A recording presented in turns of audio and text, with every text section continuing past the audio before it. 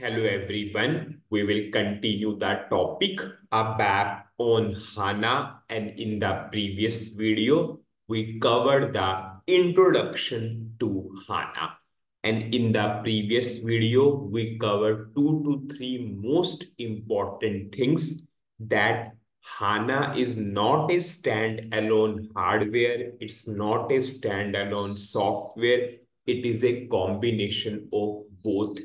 HANA is a appliance. It is a combination of hardware and software both. After that, how HANA database is different from traditional databases. In case of traditional databases, that data stored in the secondary memory in the hard disk. But in case of HANA database, yes, data is in the main memory. We can store that data in the main memory also, means we can store that data in the RAM also. Now into this particular video, we will start with the core concepts or features of SAP HANA, and we will cover so many core concepts or features of SAP HANA. Now, what are those features or core concepts? First one, in-memory computing. Second one, integration of OLAP and OLTP. Third one, row and column storage. Fourth one, data compression. Then we have simplified data models. Then we have table partitioning, and then we have insert only on data. We will cover all these core concepts and the features of SAP HANA, and so many important points will come.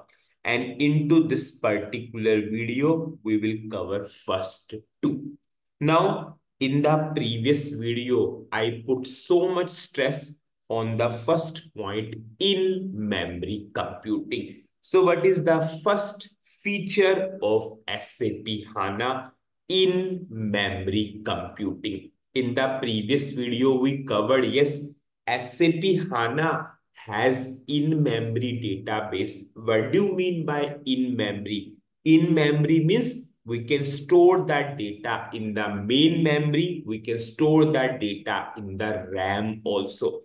If you are able to store that data in the main memory in the RAM, it means, yes, we can process large amount of data in the real time, because there's no need to bring the data from secondary memory to primary memory. Your data is in the main memory RAM itself. So with the help of this particular feature, we can go for processing of large amount of data in the real time. So first most important feature of SAP HANA is in-memory computing. In-memory computing means, yes, data can store in the main memory also, means in the RAM also. Now we will go for the next feature, and the next feature is integration of OLAP and OLTP. If you are appearing for a basic interview on HANA, yes, definitely this question will be the part of the interview. Yes, what do you mean by OLAP, OLTP, and HANA is what in terms of that? Now, HANA is an integration of both OLTP and OLAP. Firstly, I will read the theory and then we will understand in detail. That traditional databases means Oracle, Sybase, DB2, they are suitable for OLTP only. So whenever we have OLTP, traditional databases are good. They are not suitable for OLAP. When it comes on to OLAP, they are not suitable for OLAP. On the other hand, SAP HANA is designed in such a way that it can handle OLAP and OLTP both. Now, firstly, we will go into detailed understanding what is OLTP and what is OLAP. Now, OLTP, this OLTP stands for Online Transaction Processing, whereas OLAP stands for Online Analytic Processing. And the word itself helps us to differentiate. In the first one, we have the word transaction, and in the second word, and in the second, we have the word analytics. In case of OLTP, online transaction processing, the volume of data is less. Whereas in case of OLAP, the volume of data is more. Or like we can say it's very huge in case of OLAP. Now we will understand by example, and once I will take the example, you will understand what OLTP and what OLAP is. Suppose if I will go for any example. Suppose there is a business, and in the business, we have on the daily basis, we have the transactions. Yes, so day-to-day transactions of that business is the example of OLTP. Whatever the transactions are on daily basis, they are the example of OLTP. Now we will go for example of OLAP. Suppose that particular company is selling the products. Whatever the transactions are on daily basis, they are the example of OLTP. Suppose after an year, 2 year, or 5 years, what company want to do? Company want to check what is the maximum selling product in the last 5 years. It means what the company has to do at that point of time. It has to consolidate the data of those 5 years, and then it has to analyze that data of those 5 years. And that is the example of OLAP. That's why we are saying in case of OLTP, the volume of data is very less because you are simply going for day-to-day data. But in case of OLAP, analytic word is there. Analytic means we need to do the analysis for the years of data. And so many companies do this in real world. This is the way. Suppose if I will go for simple example, if a company want to check what is the maximum selling product in the last 6 months, it means the company has to firstly consolidate the data of 6 months. Then they can check, they can do the analysis. Then what is the maximum selling product? Now, traditional databases are suitable for only OLTP because the volume of data is less. But in case of this, but HANA database is suitable for both, because you all know in case of HANA database, the data is in the main memory RAM itself.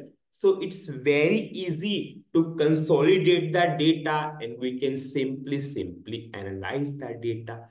That's why we are simply saying SAP HANA is designed in such a way that it can go for OLAP and OLTP both. This in-memory computing, this in-memory database, it's very extremely useful feature.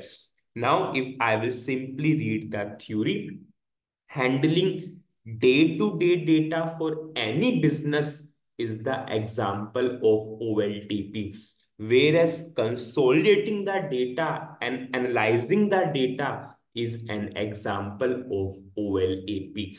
In case of HANA, we can handle both OLAP and OLTP using single platform only. In HANA, yes, we have in-memory database and we can handle both. So what is the summary of this particular video? In this video, we started with the features of SAP HANA, and in this particular video, we covered two features of SAP HANA.